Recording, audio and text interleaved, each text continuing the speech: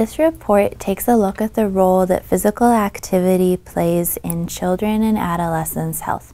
As it turns out, physically active children have better brain health, and they may even perform better on tests in math and reading. Physically active children are also less likely to develop diabetes or to become overweight.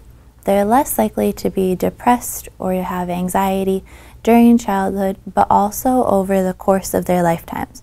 For schools and communities that want to provide and promote health and well-being among their students, but also want to help them learn better and achieve more in school, it's important that they look for ways to provide physical activity each and every day in the school environment.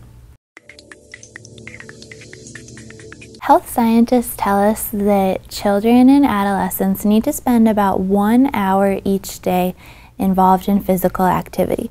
But we know that only about half of youth in the U.S. are actually getting this much activity every day. We also know that children who are more active learn better, and they're less likely to become overweight or develop diabetes or hypertension later in life. Schools are traditionally a heart of health in the community. They provide many important health services like breakfast and lunch, or immunizations or vaccine programs.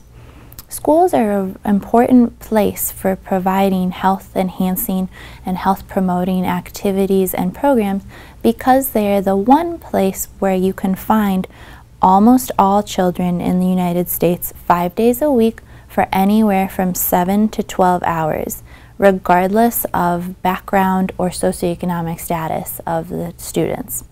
For this reason, it's important that schools provide physical activity for their students.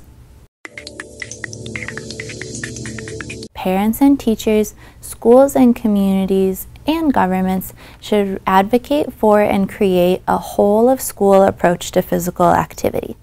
A whole-of-school approach means that all children in the school environment have access to 60 minutes of physical activity each day, with half of those minutes coming during the regular school day between the bell-to-bell period, and then the rest of those minutes coming from before and after school programs. In keeping with this approach, all decision makers and policy makers, which includes parent-teacher organizations, state, local, and community governments, and school administrators, should consider the importance of physical activity in all school-related decisions and policies. Finally, the report recommends that the U.S. Department of Education establish physical education class as a core subject in schools, making it similar to other foundational courses like math and reading.